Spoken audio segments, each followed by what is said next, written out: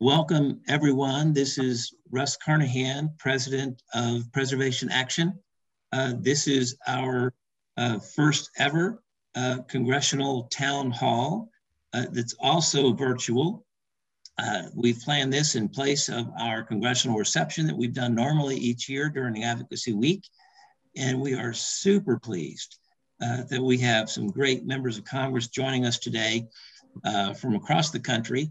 We're going to have Congressman Earl Blumenauer, who co-chairs the Historic Preservation Caucus, Representative Darren LaHood, who's been a lead co-sponsor of the 2019 Historic Tax Credit Growth and Opportunity Act, and Representative Chellie Pingree from Maine, who is the chair of the House Interior Appropriations Subcommittee. That is very important for preservation funding.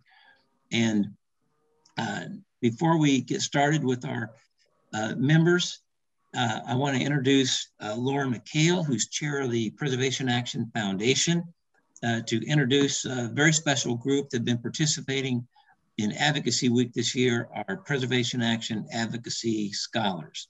Lauren. Thanks, Russ. Each year during Advocacy Week, the Preservation Action Foundation offers an opportunity for individuals interested in preservation advocacy to meet with all of you, advocates from around the country, participate in trainings, policy discussions, and to join a state delegation during congressional office visits.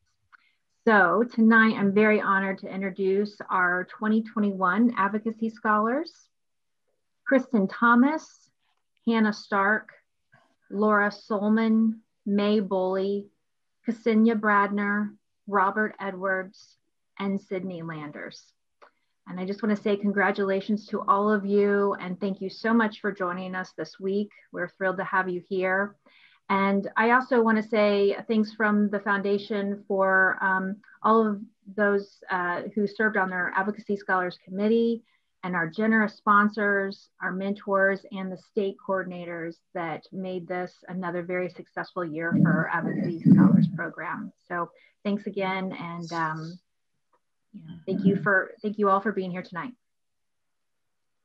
Thank you, Lauren, and thank you to the Advocacy Scholars for being part of this Historic Preservation Advocacy Week. I want to turn to our first congressional guest this evening.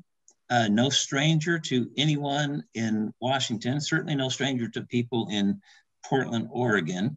But more importantly for the group here today from around the country, no stranger to historic preservation. That's Congressman Earl Blumenauer. He has been a passionate public servant, innovative problem solver from the time he's been on the city council through his years in Congress. He's on the influential House Ways and Means Committee. And I'm so pleased, could not have thought of a better person to succeed me when I left Congress to co-chair the Historic Preservation Caucus. Proud to call you a friend and colleague, and thank you for your leadership in historic preservation. Let me turn it over to Congressman Earl Blumenauer. Thank you, Russ. I appreciate the kind words, as I've appreciated our partnership, first as colleagues and more recently dealing with historic preservation. When I first was elected to Congress, I was introduced to the opportunities of historic preservation in St. Louis by my former colleague and your friend, Dick Gephardt. Yes. And being able to appreciate the opportunities in your community. And it's been a great opportunity ever since. Let me just touch on a few things. We can come back and deal with a conversation. First and foremost, we are focused on expanding the historic tax credit. We're going to introduce the legislation to modernize and expand the tax credit. It will be identical to legislation that passed the House with H.R. 2 that unfortunately died in the Senate. We think this year it's a different situation because we're not going to have a U.S. Senate that's going to sit on legislation from the House They're going to be an active partner. I just had 2 sessions today with Majority Leader Chuck Schumer. It is really the difference between night and day. We just passed a massive $1.9 trillion relief package. We're dealing with historic legislation, dealing with gun safety. You can sense the energy. There's a different type of partnership with the Senate, and I think it's going to carry forward with our work with modernizing the tax credit. And you have done a terrific job laying the foundation with some of my friends in the Senate. The second item that we're working on is the letter that you're going to be hearing in a moment from Chellie Pingree, and we're circulating a letter right now requesting her and Ranking Member Joyce. Dave Joyce is a terrific friend and is a terrific legislator, seeking full funding for the Historic Preservation Fund, the full $150 million, which to my knowledge has never happened before. But we think we have an opportunity now for a whole host of reasons, given that there's probably no more effective, but kind of a hidden opportunity in terms of economic development, that all the reasons that you care about historic preservation in the process. We're very excited about that. Over the course of, since 1976, we've watched how the tax credit has incentivized private sector investment in areas that desperately need it, and in a way that has had a tremendous impact. I think that we need to do a better job of beating the drum about the total impact of the historic tax credit and what it has done in every state and virtually every community across the country. More than $130 billion of private capital. It's created, what, 2.5 million jobs.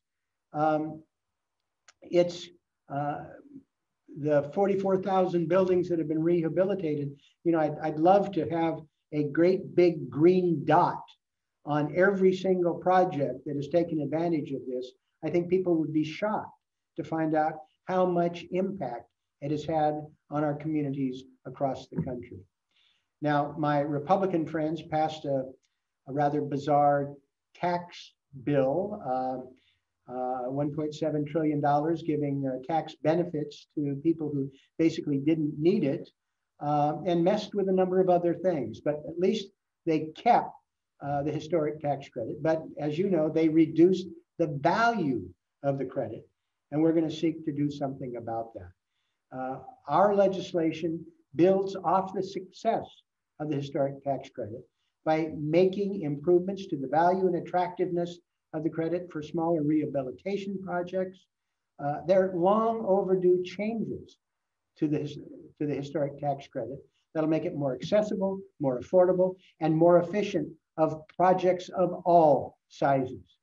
Now, as you know, we've had huge problems with the COVID-19 pandemic and the downturn in the ability to finance. There isn't the appetite for the credit.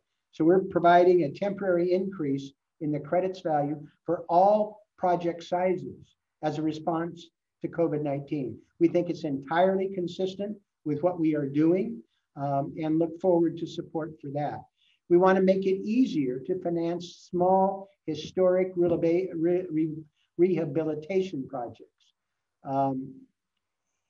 We're increasing the credit to 30% and providing for transferable certificates. We want to make sure that more buildings are eligible for the credit by reducing the requirement to pass the substantial rehabilitation test. We eliminate the tax credit basis reduction that has decreased the value of the credit. And last but not least, and something that's near and dear to my heart, is to improve the ability of tax-exempt projects like community health centers, libraries, art centers, schools, universities to qualify. You know, many of the most amazing opportunities for historic preservation and rehabilitation are found in these tax-exempt projects. And we want to make sure that they can take advantage of this really important tool. We are committed to working with you to be able to make the case. Make the case that these projects are unique. They revitalize our communities. They spur economic development. They promote tourism and local industry. They are very job intense, and they return more money to the Treasury than the cost of the credit. Our estimate is about $1.20 in tax revenue for every dollar that is invested. These projects rely on local skilled labor. As I say, they're very labor intense. They are more sustainable than new construction. Recycling buildings is more environmentally benevolent. And they're just at the heart of what makes a livable community. By enhancing the existing credit, the Historic Tax Credit Growth and Opportunity Act will allow for more stories to be told in more communities, large and small, across America. I deeply appreciate the partnership that we've had over the years. I will tell you that historic preservation and the tax credit has made a big difference in my community. And I look forward to telling those stories with you across the country. Thanks for letting me be with you this afternoon for the sort of the virtual meeting that we're having. I'll be happy to hear any comments or try and answer questions. I have my colleague, John Bosworth, who's done yeoman work on this, as you know, and he can deal with the questions that I can't answer. So, Russ, thank you. Allyson, I'm all yours.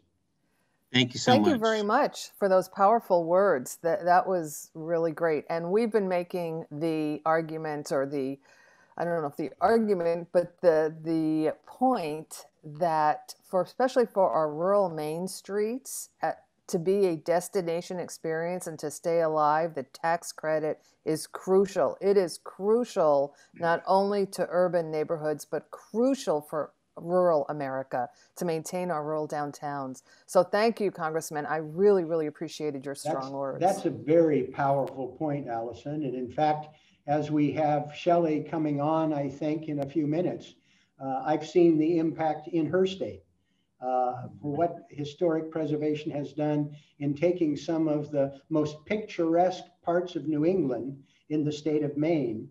She's seen it in spades. And that is an opportunity for us to build the coalition, strengthen our ask, and then next year come back for even more.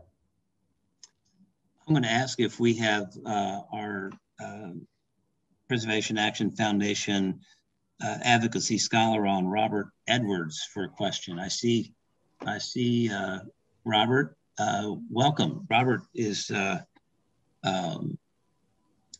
cultural and architectural historian and with a landscape architecture firm in Charlottesville, Virginia. Robert, you have a question for the Congressman. I do. Good evening, Congressman. There's been a huge shift in public awareness about the goal for federal support of equity, diversity, and inclusion. Can you reflect on how historic preservation is well positioned to be a part of furthering this goal? That is a very important observation, and it's part of what we need to do.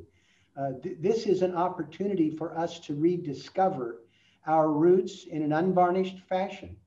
The diversity of our experience across the country, the more that we can concentrate on historic preservation to be able to recapture and rekindle what has happened in the past, not be fighting over stupid things like you've seen in the state of Virginia about monuments and just non-productive discussion, but go back and look at what's happened in Virginia over the course of the last 400 years.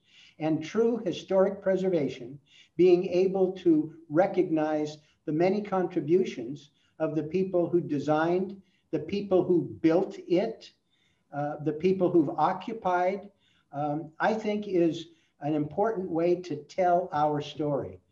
One of the things that drives me crazy is that people get all kind of twisted up and they start arguing about things that really are irrelevant. But dealing with true historic preservation, the story of how these projects came about, who did it, who built it, what is the legacy, I think is a way, in a non-threatening way, to be able to strip away some of the extraneous items and be able to appreciate the true historic context. I appreciate your question. I love what's happened in Charlottesville. There's some mixed history there. And again, dating back to Thomas Jefferson and his sort of tortured individual legacy, helps us look at the big picture. And that's a way, I think, to bring us together in a way that's much more productive. I appreciate your observation. I think it's very important. Thank you. Thank you, Robert. And I wanted to ask, as other questions may be coming in here, a question for the Congressman. You know, many of us have talked about the kind of inherent value of historic preservation for our history and our culture and for education. And you touched on it certainly, but we've really made a point to be part of the bigger conversations about economic relief, how it needs to be part of that big puzzle, how it can be part of sustainability, which you mentioned. Can you talk to our advocates here about how to connect preservation with some of these biggest issues of the day, on top of its inherent value? Well, that is a big assignment, Russ. But I think that in a sense, that is an obligation for all of us. Because historic preservation is not something to be viewed in isolation. It's not about a pretty building. It's not about fixing up dilapidated property. It really is the context of the big picture. And it touches on all of the major issues of the day. I mentioned that recycling buildings is a much greener approach in terms of sustainability, reducing carbon.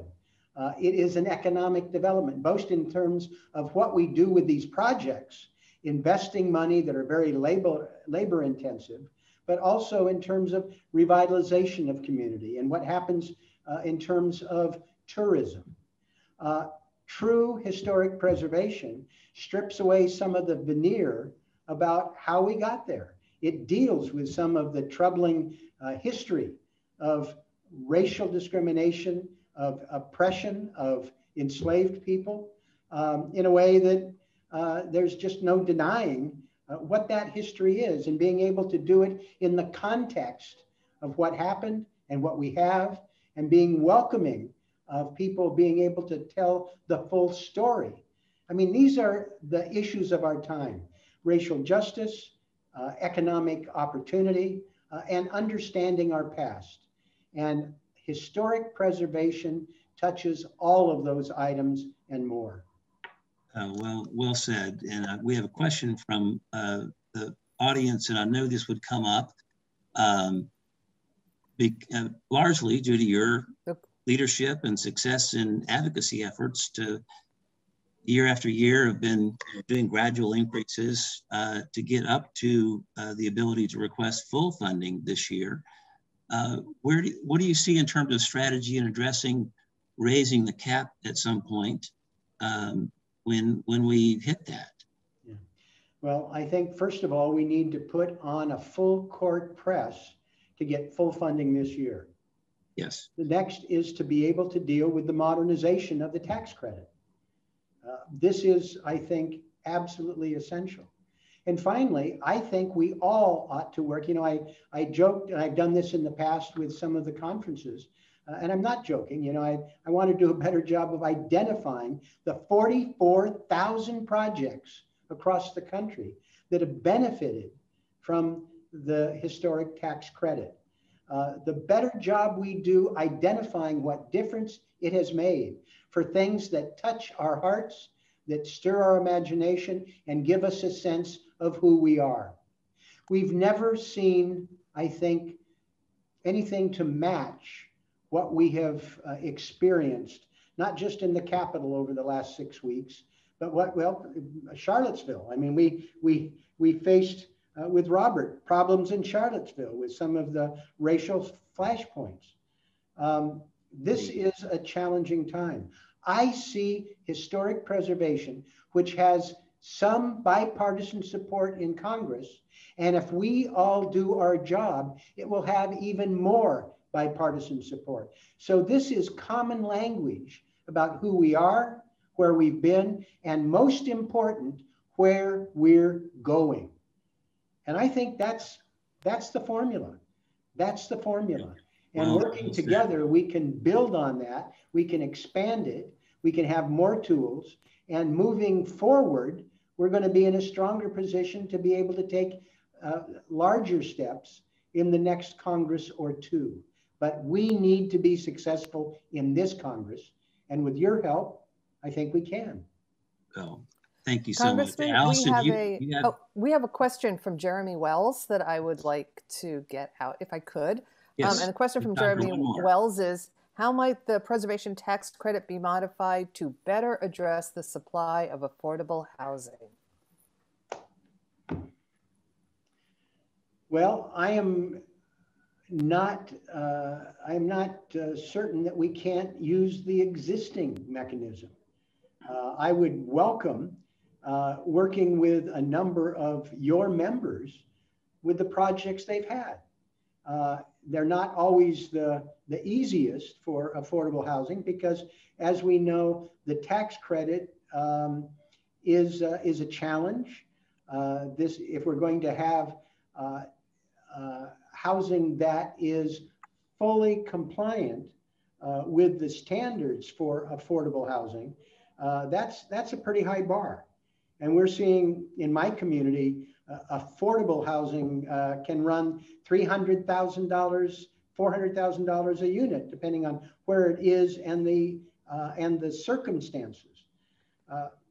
From my vantage point, part of it is being able to work with people in this space. You have people with some experience. I would welcome their thoughts about tweaks that they see that might make a difference. Part of it, though, I think is going to be beyond the historic tax credit, but it speaks to the priority we need to attach to affordable housing generally. Affordable housing needs to be a higher priority in every community. There isn't a community in this country where somebody who's a minimum wage worker can afford a typical apartment. So we've got a challenge to make sure that the federal government is a better partner with housing. I spent the summer before last looking at the role that the federal government plays in terms of housing. The summary I had of that report is it's time for the federal government to get back in the game. Part of it is providing more direct subsidy. Things like Section 8 housing vouchers, I think, should be like an entitlement, just like food stamps. We ought to be able to make sure that anybody who's entitled qualifies for them. We need to spend more money on public housing. And if we have the federal government spending more money on tools that we have, like Section 8, being a partner in building affordable housing, I think that might help. But I welcome thoughts with some of the certified smart people that are part of your network for other suggestions. But I would invite people to look at the report that I wrote, and it is on my website, that represents a summer of hard work and reflection, and the fact that the federal government was involved with blatant discrimination, especially against Black Americans and other people of color, to cut them out of the opportunity for home ownership generally. Yeah, that's great point, and great questions for the Congressman. We have your colleague, Representative LaHood. Oh, well, I'll shut up. be He's a next at bat. Okay. Just hi, Earl. thank you. I'm sorry that I prattled on. If they No, picture, your timing was impeccable. Get out of the way. Let me just say everybody knows Congress runs on time. Yeah, well, let me just say a word about Representative LaHood. One of the highlights of my public service career, other than serving with you, Russ, was working with his father, Ray LaHood, a dear friend, a dedicated public servant. And I will tell you that this Congressman LaHood is picking up where his father left off and has already established himself as a distinguished and productive member of our Ways and Means Committee. And I look forward to working with him on these items. Good to see you. I'll get out of your way. Earl. Thank you, Earl. I'm going to welcome Congressman LaHood. It's great to have you. We have, of course, an Illinois introduction for you following Earl's pre-introduction with Frank Butterfield from Landmarks, Illinois. Frank, would you do the honors of introducing the congressman? Of course. Hi, Congressman LaHood. Good to see you, Frank. Good to see you. In my time at Landmarks, Illinois, I've had the pleasure to work with Congressman LaHood on a number of projects and initiatives in Illinois, including Route 66, just a couple blocks outside my Springfield, touring historic tax credit projects, and his willingness to sit down with developers and community leaders to learn what he can do to make the historic places of our towns special and preserve them for future generations. So I give a huge thank you to the congressman and his fantastic staff who have worked to improve the historic tax credit and increase investment in our community. So thank you so much and welcome Congressman Darren LaHood.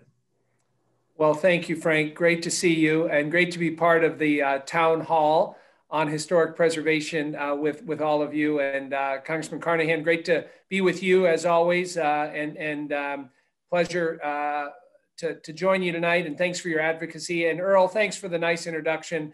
Likewise, enjoy working with you on the Ways and Means Committee, on the Trade Subcommittee, and the work that we are doing together. So great to be with you today. And also, obviously in 2019, I was proud to be a champion of historic preservation and to receive that award with you, Frank. And I think Rob Naylor was there too. And we had a wonderful event when we were meeting in person, but I still have that prominently displayed in my office here. And is a great reminder of the work that we have been engaged in and the work, of course, that we have ahead of us also. As you know well, Frank, my district, West Central Illinois, we're proud of our historic heritage there and many of our medium-sized, smaller cities. And of course, the heritage of Lincoln and Reagan and that is throughout our district there.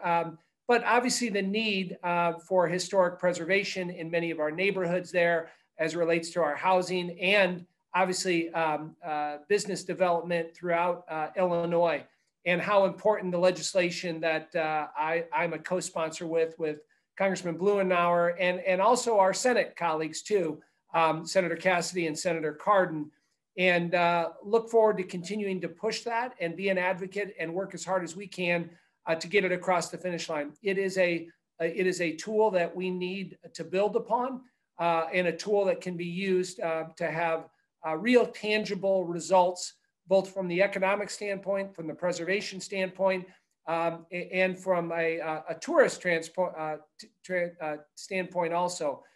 So I know we've made a few tweaks to the legislation since last time, but again, look forward to continuing to be engaged in a bipartisan way on that.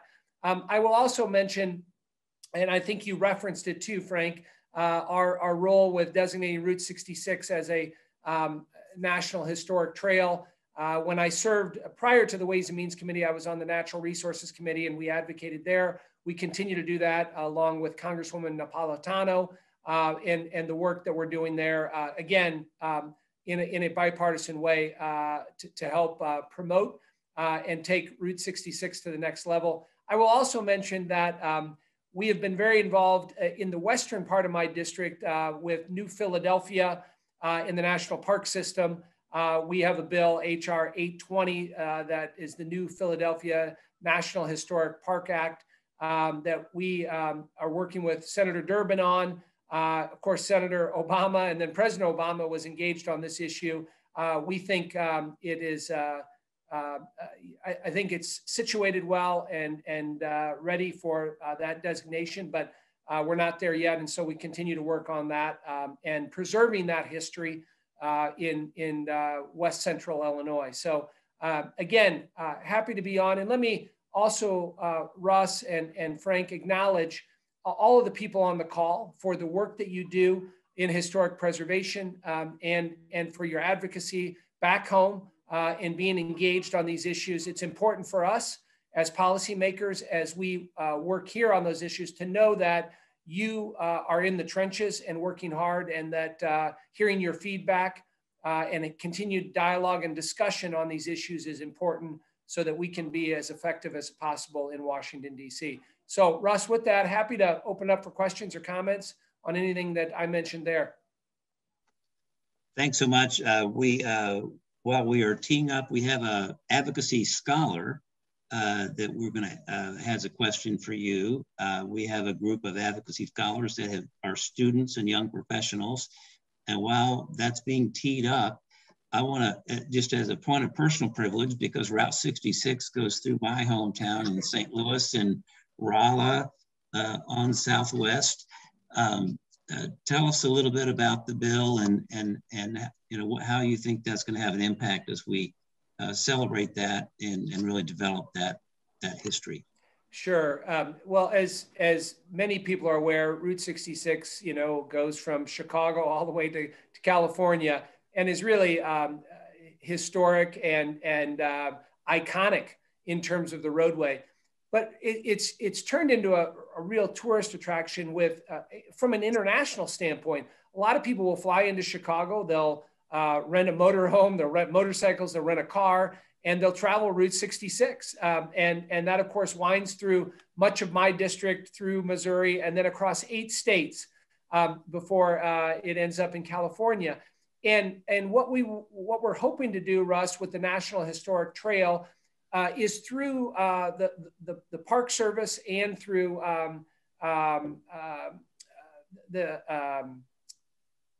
through the Interior Department, the designation will allow it to be marketed by the Park Service. It will designate certain portions of that for advertising and promotion by the Park District, which again, by the Park Service, which will again continue to highlight the importance of it. And we think it's got broad bipartisan support. The holdup, it's passed the House, I think twice now, but the holdup has been Senator Inhofe in the Senate. We're making some progress on a few of his the few of the hurdles that he's and a few of the issues that he's had concerns about. But we're optimistic that we can get it across the finish line this time. And again, I think about little communities throughout my district: Atlanta, Illinois, Towanda, and of course Springfield's a little larger. But the amount of people that come through these small towns, traveling on Route 66, that get off and have a dinner, or they stay the night, or they learn about the history of those small communities and Route 66. And this will be accentuated and highlighted even more by the designation. So that's a little bit about it. And again, we're again optimistic we can get it through the Senate this year. Well, that's exciting. Thank you for your work on that. And we're looking forward to lots of traffic coming through Missouri on the way. We have Maggie Salmon. She is an advocacy scholar, is a student at the University of Pennsylvania, on the line with the question. Maggie. Hi, I would just like first to extend my thanks for your leadership on the Federal Historic Tax Credit Program. Yesterday, we did hear from Mara Hoopengardner, president of the National Trust Community Investment Corporation, about key provisions to the HTC Growth and Opportunity Act. And I'm just curious of your own insights of how you believe preservationists can be the most helpful and encouraging support for these provisions. Yeah, Maggie, first of all, thank you for your question. Very relevant, and appreciate your advocacy. I mean, you know, as we look at how do we get this across the finish line, how do we make these changes to public policy, which will be helpful. I think engagement as much as possible from preservationists and people across the country to obviously contact their members of Congress, the staff, and let them know how impactful these provisions to public policy will be from an economic standpoint, from a preservation standpoint, from a professional standpoint, contingent upon what business you're in. All those things are going to be helpful. We know that on the call here, but many of my colleagues may not know that. And so your engagement, your advocacy, your education of colleagues in the House and Senate and their staffs are going to be important on that because this will have, will make a real difference and be effective. And so that would be my advice, Maggie, and listen, I don't pretend to be the expert on many of these issues, but I do know how, the policy and changing the law will be helpful to the work that you're engaged in. But your expertise and knowledge in talking to the other elected officials will be important. And again, the bipartisan nature of this, I think, should be one of the things that we highlight and talk to people about, and how it's both urban and rural, small communities, and how it really transcends the country. So those are a few of my thoughts, Maggie, as you look at how you guys can be involved with the process. Thank you. And we have time for one more question. And I'm going to ask Dr. Allyson Brooks to tee this one up because we had your colleague, Dan Newhouse, on yesterday, and he had been the champion of a state barn heritage program in Washington State. And he opened up the conversation about doing something nationally with that and coming from a rural district. So I'm going to ask Dr. Brooks to tee that question up for you. Yes, thank you, Russ, and thank you, Congressman. I don't know if you've heard, but Washington State has a grant program for historic barns. We have 800 heritage barns listed, and I like to always remind people that it's rare to see anyone voluntarily list anything with government. And here we have 800 farms listing their barns with us, and we gave out almost $3 million in grants to restore the barns. And it's been an incredible program connecting historic preservation to rural America. And so we talked to Congressman Newhouse, who helped set up the program in our state when he was a state rep, for bringing the program nationally. So I thought maybe we could have your thoughts on what it would take or the possibility of having a national program to help restore our nation's barns, since they are iconic on our landscape. I'm sure Illinois has amazing barns. Well, yes, thanks, Dr. Brooks. And Dan Newhouse is a friend and a colleague, and have worked closely with him on a number of issues. So that's an aspect I wasn't aware that Dan was involved with, but it suits him well. Well, listen, my district, as Russ knows, is central, west central Illinois. It's the 8th largest ag district in the country in terms of corn and soybean production. My district borders Missouri and Iowa. And so, yes, we have some amazing family farms and, as you referenced, iconic barns. What I try to do, I have 19 counties in my district, Dr. Brooks, and my wife and I have 3 teenage boys. And so we do a Christmas card every year, and we go to one, we try to jump around. So we haven't been to all 19 yet to take a picture, but this last one, we were in Marshall County, Illinois, in front of a iconic crib barn from 1913. And that's where our family Christmas card picture was taken. And it's got a big American flag on the side of it. And so we had so many compliments on that barn and on where it was taken and the history of that. And so and my district is dotted with many of those similar barns with a ton of history related to them.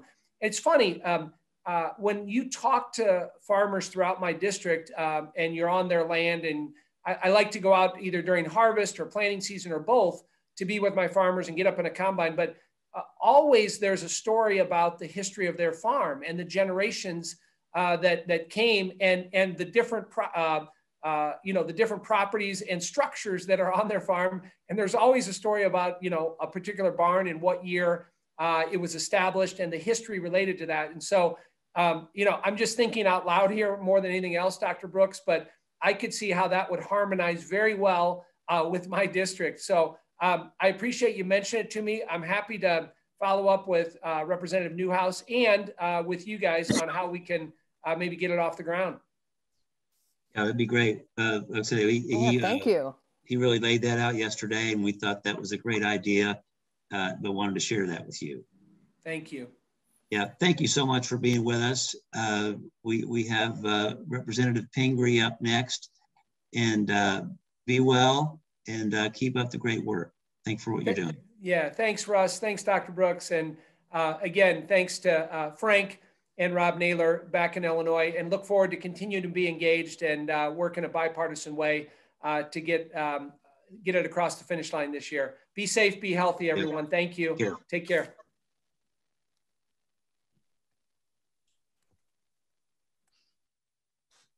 I see Chellie. Hello, how are you doing? This is Russ Carnahan. Yeah, hi Russ. We miss you. Nice to see you. It's been a while. Great to see you. We have a special main guest to introduce you. Very exciting. Sarah Peskin, who's the board chair of the Francis Perkins Center in Maine. Sarah, can you do the honors and introduce the congressman? I'll certainly try. Hi, everyone. I have to say, in introducing our wonderful Congresswoman Chellie Pingree, that we need to recognize Women's History Month. Of course, some of us think it ought to be at least 6 months of the year, right? 50% of the population. She's the first woman to represent the 1st District of Maine and has done so since 2009. She's from North Haven, one of the many offshore islands that we boast. She's a mother, a farmer, a small business owner. She served on the school board and is a local tax assessor, all those things that it takes to make small towns work.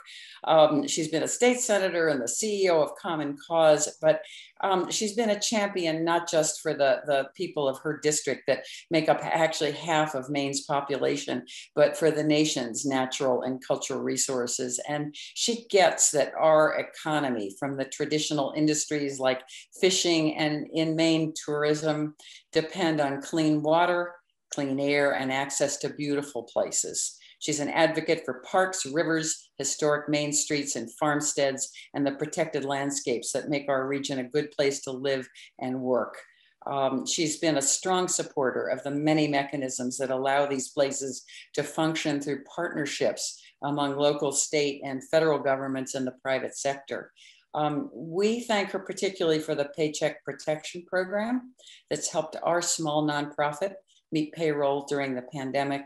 And we congratulate her as the new chair of the House Interior Appropriations Committee.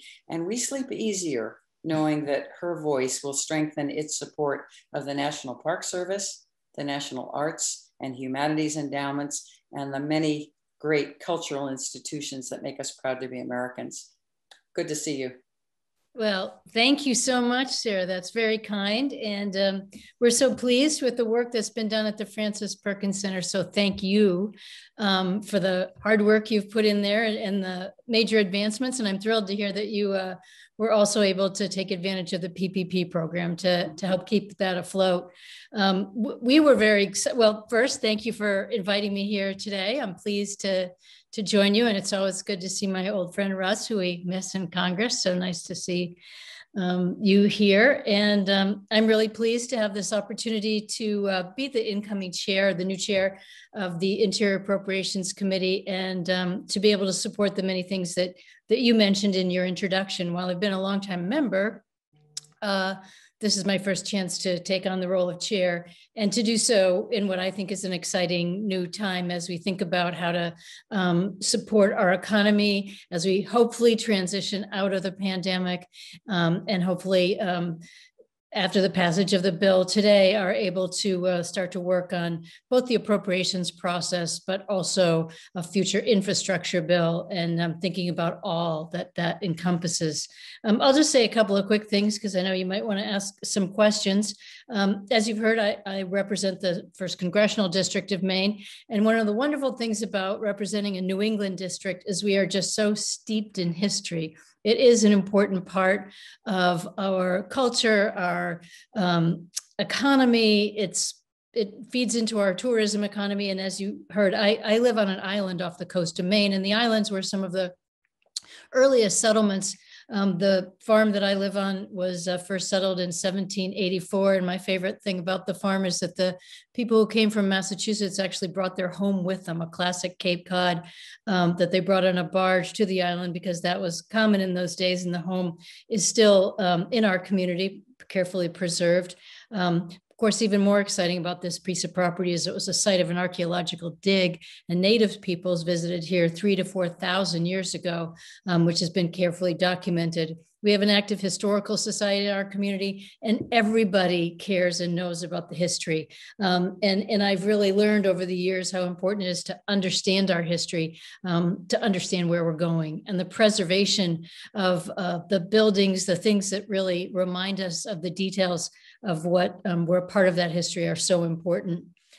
It was exciting to be able to see the Save America's Treasures grant go to the Frances Perkins Center, which Sarah has so ably worked with and chairs the board now. That, as many of you may know, recognizes Frances Perkins, who was the first female cabinet member and also the labor secretary for FDR. So we're very proud to have her home in Maine, and being that it is Women's History Month, it's also a great time to think about the women leaders who came before all of us and the ground that they broke, and particularly Frances Perkins, who was so thoughtful about our workforce and labor needs, and really thinking about the challenges that women workers in particular faced.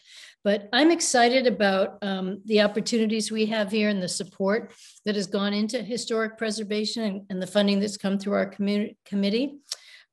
It's always been bipartisan. I know Representative LaHood preceded me on here, and just a reminder of his involvement, Dan Newshouse's involvement, and the support it's generally found on the committee. It's managed to, even in difficult times, continue to be funded. And I think it's considered a very effective and bipartisan way to support historic preservation in Congress. So I'm looking forward to continuing to support it. I've seen the many ways, not just through the Frances Perkins House, but there are many ways that a small grant going to a community can really help to revitalize it, to preserve something that's critical to the history, but also build on, the economy around it. So I'm a true believer, and I'm glad to be with you here today, and just happy to take any questions or hear any thoughts that you might want to let me know. Thank you so much. And I want to just be able to, for the first time, say congratulations, Madam Chair. Thank you. Thank you. We had such a great time working with the subcommittee and your predecessor, Betty McCollum. And I know she's moved on to another subcommittee, but look forward to working with you and your leadership. One of the questions that we have from Tom Cassidy from the National Trust is about the Save America's Treasures program. A grant from there, I understand, was helpful with the Perkins Center, and wanted to ask your take on the Save America's Treasure and being able to continue that funding in that program. Yeah, well, thank you for that question. And again, thank you. I'm very excited to be the committee chair and to follow Congresswoman McCollum. There's our big shoes to fill. She did a great job, and I feel like I'm still on a steep learning curve. It takes a long time to get up to speed on all the areas of the budget that you may not have known the details about when you weren't the chair. So I'm learning quickly, but Save America's Treasures, I think is very, very important. And I consider it critical to be part of our future funding package. And again, we haven't seen the president's budget. We won't see it for a while because of the new administration. But between the budget and also thinking about some infrastructure spending and where that belongs, I think we will want to continue that program and certainly continue the funding. Great. And then we have a number of advocacy scholars that are students, young professionals that are participating this week. And we have one of our scholars, Kristen Thomas, is teed up to ask you a question. Is Kristen available? I see her. Good evening. Great. Congress has a huge challenge ahead to find funding sources to support economic recovery, infrastructure, climate change, affordable housing, diversity, and equity. How does historic preservation fit in? Well, I think given the many years of bipartisan support, this would be the wrong time to pull back on historic preservation. As you mentioned, we have a lot on our plate right now, but for many of the things that you brought up, revitalizing our economy, putting people back to work, many of the historic sites are also employers. They're also attractions for tourists. They're also revitalize a local economy. So I think there are good arguments, as well as preserving our history. And as we think about equity and equality, it's also important to preserve those sites that remind us of our past, good and bad. And I'm committed to doing that and making sure that we continue to consider including underserved areas, rural communities, just all of our history. Some of it that's easy to see and other parts that aren't so easy. One of the questions that is a good problem to have, we've had because of your support and Congresswoman McCollum and the many great advocates over the last several years, there's been a gradual increase to the Historic Preservation Fund as we've gotten closer and closer to the authorized cap of 150 million. And Congressman Blumenauer mentioned earlier when he spoke that his letter is going to be requesting full funding at 150 million for the first time. So that's a great milestone to be able to even make that ask. But it's been many years in the coming. The program's not up for reauthorization until 2023. And if we get to the point where we hit that cap, a lot of us are thinking strategically, what are some of the best ways to address raising that cap? But it's not a conversation really for this year, but one for certainly years to come. And just wanted to let you know that's part of the conversation, but also get your thoughts on kind of strategically how to address that in the next few years. No, I mean, I think it's a good idea. And as you said, it's a good problem to have that the funding has been increasing. And I think that continually shows people the effectiveness of the funding and the opportunities that it provides. I'm thrilled to hear that Congressman Blumenauer is suggesting that he wants to get behind that because he's an enthusiastic and hardworking member. And so it's good to have him on the team. Like as with most funding, particularly funds that are dispersed across the country and serve such a big variety of communities, the most important thing that happens is bringing those examples to the members of Congress, often who don't know that this grant may have been instrumental in preserving a historic site, and also the economic impact of it. I think, in this era in particular, in the next couple of years, as we're thinking about, just how to make sure people are working, how to make sure that communities are having the vitality that they need, it's a good time to make sure everyone is well informed about the funding and the good that it has been able to do. Yeah, well, our advocates are doing that throughout this week. And I wanted to ask my co-host here, Dr. Allyson Brooks from the state of Washington, to see if she had any questions. I don't have any questions, but I just wanted to thank Madam Chair for her comments on women's history, especially since I've been a member of the League of Women Voters for over a decade now, and I just love being part of the League. So thank you, recognizing the importance of women's history and acknowledging women's sites. We've been working hard in Washington State to acknowledge Latino heritage in our state, which is not commonly thought of in Washington State, but yet we have a very robust Latino history. We are now working on Filipino history, Filipino-American history, and of course all our work with the tribes. So I really appreciate your comments on women's history, plus all, hopefully, we can expand the underrepresented communities grants that are part of Interior, because that's where we've managed to have the funding to really bring other groups that are not part of historic preservation into what we do and acknowledge their incredible, how much they've affected American history and been a part of our history, so we can be more inclusive. So thank you for everything you do. And I don't really have a question. I just wanted to thank you. Well, thank you. And thank you for mentioning that. I think, again, as our country is looking inward and, some of the equity issues that came up over the last summer really have forced us to rethink a lot of our history. And one of the great privileges of being on this committee is dealing with the tribes. And so making sure that that's an important part of our heritage is essential as well. So we'll certainly be looking at that. And I got the tail end of hearing about the barn project in your state. And as a small farmer myself and a New Englander, there's nothing better than looking at barns. And I'm sure you have some beautiful ones out there. Well, that's great. Thank you. Thank you so much. That'd be great to have your leadership in the Congress, in the committee.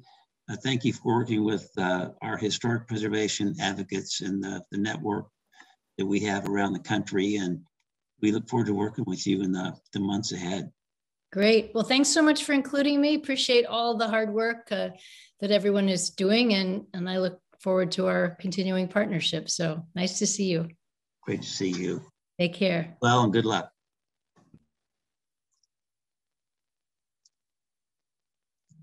All right, this concludes our program, and just a special thanks to Allyson Brooks for being co-hosting with me.